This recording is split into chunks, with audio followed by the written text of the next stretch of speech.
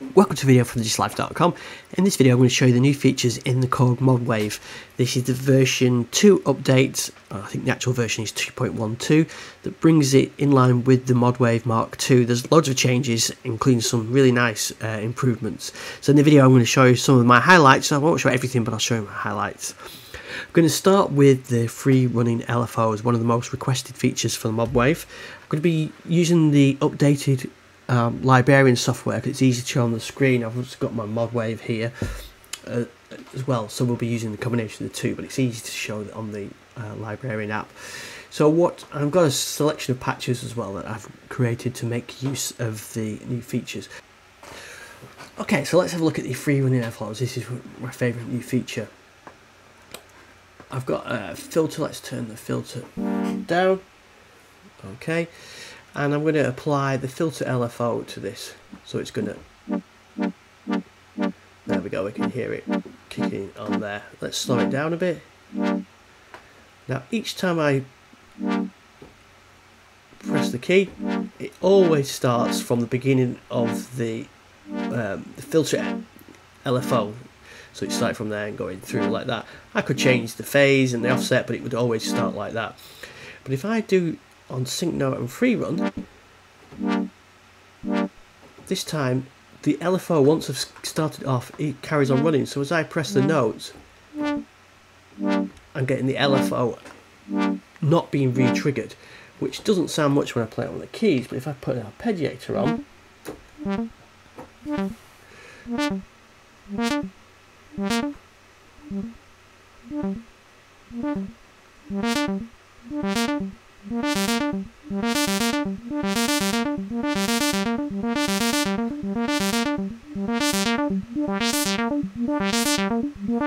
you can hear now that the LFO carries on running. If I put back to the old way, that's the old way. Put it on the new one, you can hear it. And this gives you some interesting options like this.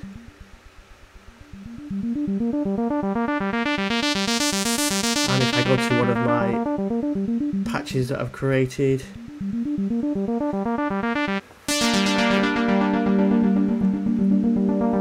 this is using the free running LFOs to modulate the cutoff frequency. So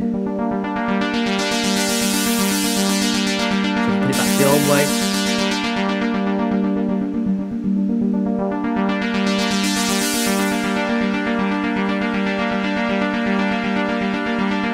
So that's the old way. And that's the new way. So it really does give you that nice effect that you can do on old analog synths. That is really nice. That there's some other things you can do on the LFOs as well.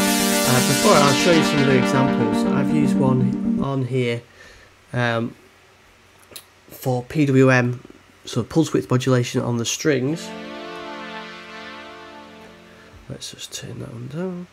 Right, so here we are. We've got the oscillator being using pulse width modulation. You can see that's being controlled by oscillator 2's envelope, and oscillator 2 is in free running mode. So it means whenever I start playing the chords, the pulse width will be always at the modulation point where the LFO is controlled it, rather than being re-triggered it.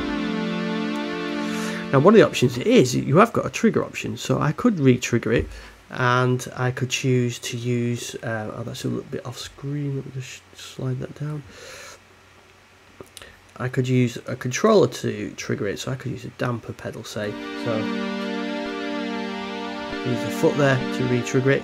But you could also use the motion sequencer, you could use velocity, you could use aftertouch, poly aftertouch, something like that as well. So it gives you a lot of control over those options on there. So definitely an interesting new feature, these syncs as well. There's something else on the LFOs as well, is you've got a delay of the LFOs, so you can actually delay the LFO kicking in, a bit like say on the Juno, you could do that. So I don't know if I've got a patch set up for that, but let's so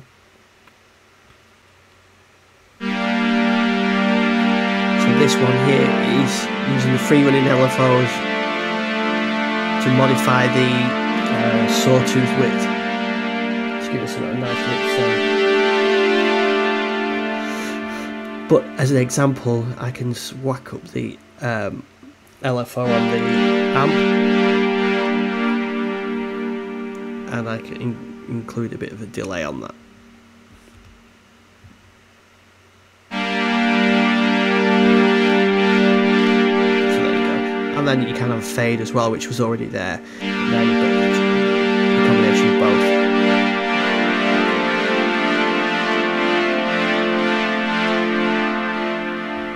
But I'm using that free running LFO on the oscillator 1 to give me that whip sound on the sawtooth that doesn't get triggered. So that's really useful, that one as well. So LFO improvements really good on here. There's some other interesting changes as well over on the effects. We can see on the master effects on this one, there's a pre and post. So if you put it into post is what the current mode. So if I turn down the output level, you don't hear anything. But if I put it into pre, you can hear the reverb,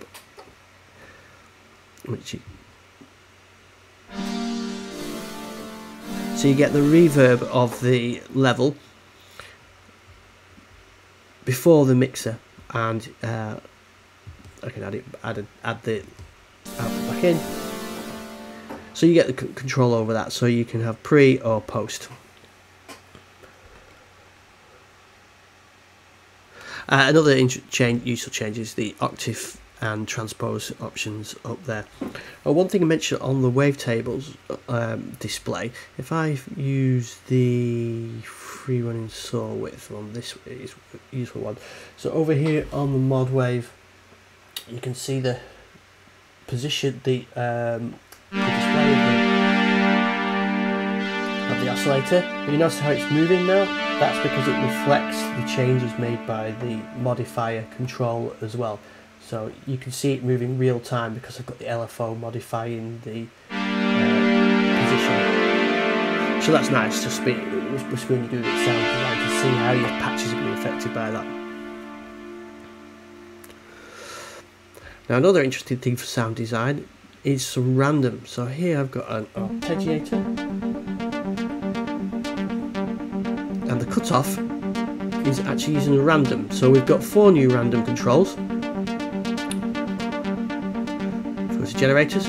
We've got a plus, so we've got 2 plus randomizers, so that produce random values plus, and we've got 2 plus minus that produces random values plus or negative. So I'm using that to modify the cutoff frequency and the resonance. So let's see. But I'm also using that to modify the tuning of them as well. So even if I put the resonance and filter off, let's turn off the arpeggiator.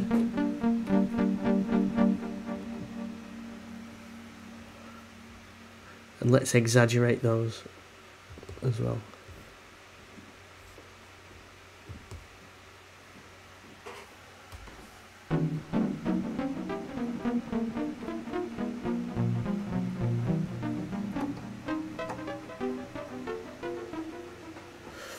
Today you can hear its values are being random. It's like an old synth going out of tune or whatever, so you can use it subtly to produce sort of the randomness of an analog synth.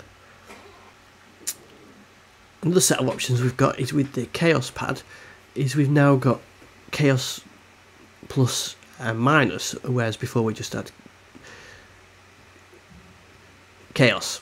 So you've got the Kaoss pad X and Y. Now you can do you can split it down. You can have the X plus and the X minus as separate values, so that they can modify. So you can have separate things modified. So here I could have the cutoff be modified by the X plus, but the resonance be modified by the X minus.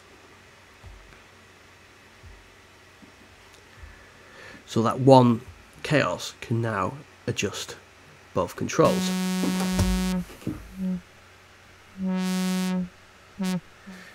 Like that.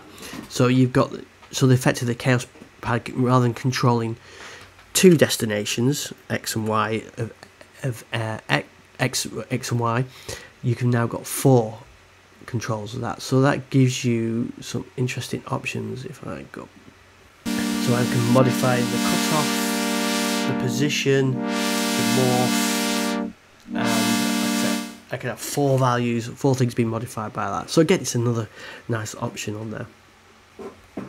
Another one actually is Kaoss Angle and Distance. I don't remember that one being there before, so I think that's a new one on there.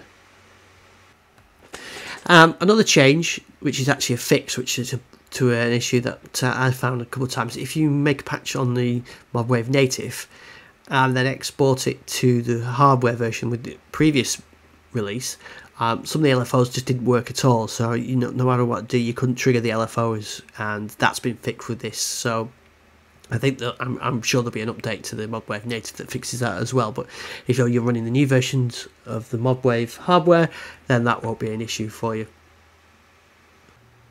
Also, another addition is we've got pitch bend plus and pitch bend minus. So previous we had pitch bend, and now you've got pitch bend plus and minus. So they only send the positive or negative values, ignoring the other polarity on there. Another one that I spotted on there is this constant max one. The constant max generates a maximum modulation value, so it's 100 basically, so a maximum. So if you need it to just have a fixed high value, then that would do that as well. Another new feature is the aftertouch source. You can control that now, whether you've got the channel and poly. You can have this. You can have channel poly, or channel or off. So it means that you don't have to redo all your patches if you want to use polyphonic aftertouch. So you can do it on a sort of global level on there as well. So you can try these. So some of them are using the free running things like the sync.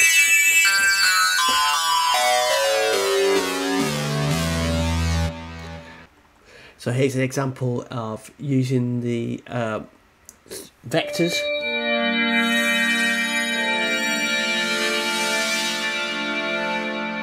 And that's using the LFOs to control the vectors.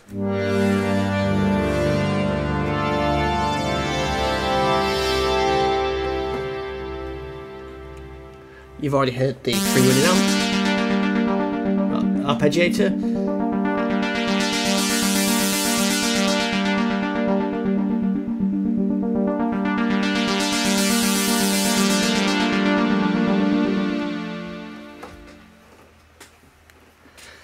So finally, I've got this set of examples that I've been using here, so I will include those as a link to download on thedigitalifestyle.com. You can try these, and all using new ideas from, or all using the things like the LFO and the randoms. I'm actually going to work on some of these my patches now to sort of make them more authentic, perhaps for the old analog ones, are using the randomized functions. Certainly the free running LFOs, I'm using those as well. So I'll update this set as time goes on. But thanks for watching this video. I hope you enjoy your new features in the Modwave. The LFOs are really great, and also the random and the Kaoss and everything else that's in there, and all the bug fixes as well. Also on the digitalifestyle.com, I've got loads of patches. I think it's over 400 now for the Modwave. Classic Roland sounds, classic Korg sounds, so check those out. Thanks for watching the video, and I'll see you on the next one.